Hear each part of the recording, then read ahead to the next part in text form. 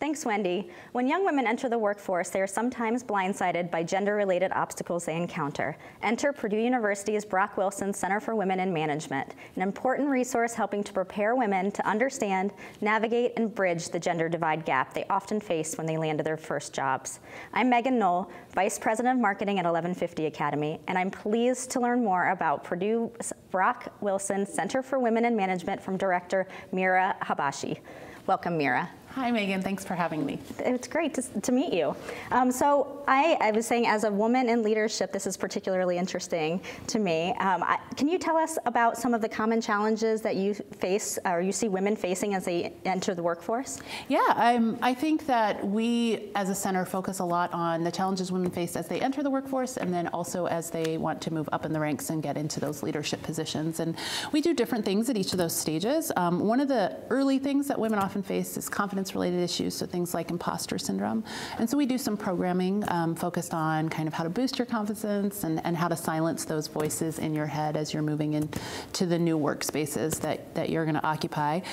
We also do a lot early on with negotiation, and so how do you get that best compensation package for you and make sure that you're asking for the same thing that men in your position might ask for. And then throughout their careers, we also focus a lot on kind of representation and role models. So far too often we don't see women in those leadership positions, especially as women move into male-dominated careers. And so we try to do a lot with spotlighting and highlighting successful women, successful alumna who've come through Purdue and who are in those leadership positions, just to show the students that people that look like them can occupy those spaces and those jobs. Oh, that's great. It sounds like you're preparing them really well. How are you preparing the organizations and the employers for women as they enter the workforce, and how to avoid that common workforce bias? Yeah, so one of the things that I think is really a spotlight or a focus of our center is research on work-life balance. And so we have two great researchers in the Krannert School of Management, Kelly Wilson and Ellen Kosick, who do a lot of research on work-life balance and what that looks like. And so one of the things that we've tried to do every year is put out some best practices for work-life balance and what that looks like. And I think that's become especially important during the pandemic, right? And during COVID, there's so much research now talking about how COVID has disproportionately impacted women in the workplace, and we're losing our jobs more.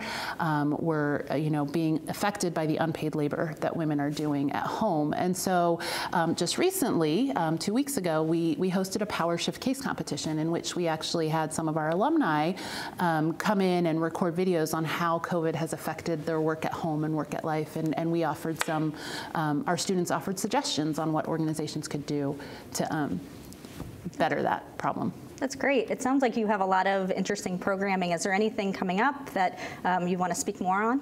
Yeah, so I think our signature program is our Empowering Women in Business high school summer program, where we bring in students to kind of learn about business, but also do some gender empowerment programming. We offer that free, and we really look towards growing that. So that's probably our signature program. We also have a lot more case competitions and a lot more speakers coming up that are highlighted on our website. But I would say our high school program is something that we're really proud of. That's great. So how else are you leveraging the community and the organizations in the community and even your alumna as you move forward? Yeah, so we pair with our alumna all the time. So they come into our classes, they judge our case competitions, and we pair up with companies like Eli Lilly, PepsiCo, John Deere, GM, Accenture to do a lot of our program. They sponsor our program, they come in and they mentor our students, they give them feedback, and we even go into their companies and sometimes give workshops on what it's like to manage a diverse group and to be a leader for a diverse workforce. And so we try to impact the community as much as we can, but we also have them try to impact our students as well.